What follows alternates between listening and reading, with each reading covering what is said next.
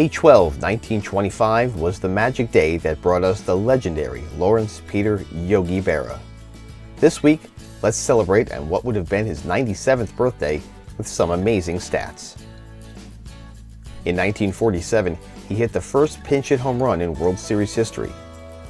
He also hit a grand slam in the 1956 Fall Classic, thus becoming the only player to achieve both feats. How's this for holding postseason records?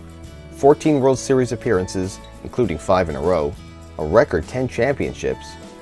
Then add to that, Yogi is the all-time leader in World Series games, at-bats, hits, singles, and doubles. Think about it, his last World Series was in 1963, and he's still the man.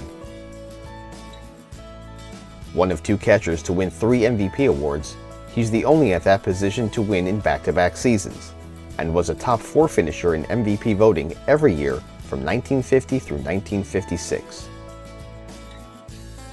His 997 RBIs collected in the 1950s is the 3rd highest of that decade, behind only Duke Snider and Gil Hodges.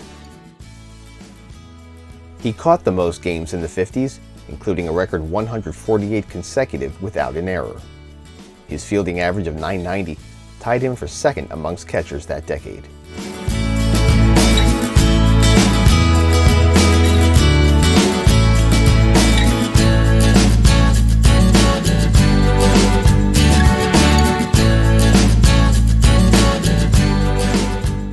We're all aware of his philosophies, known as Yogiisms. Before we go, let me share just one humorous tale as told by Bob Costas at last year's Forever Stamp unveiling in Little Falls, New Jersey. Some of you may recall that at some point in the early 1970s, streaking was something of a national craze. You couldn't go anywhere, just about, without somebody showing up in the all-together and sprinting across the stage at the Academy Awards or whatever the case might be.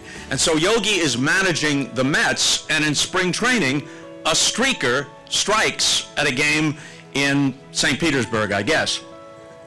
Whitey Ford and Mickey Mantle were honorary Yankee coaches, and as it happened the next night, the Yankees and Mets play in an exhibition game. Now remember, in the 70s, there's no internet, and mores were different. There's no pixelated photo of this guy running across the field. But word gets around, and Mickey says to Yogi before the game, "What happened?" Yogi says, "Damnedest thing. 4th inning, Seaver goes into the stretch, and here they come. 3 of them, stark naked, run across the infield, behind 3rd base, jump over the fence, disappear into the parking lot." Mickey says, "Wow. Were they men or women?" Yogi says, "You know, I couldn't tell. They had bags on their heads."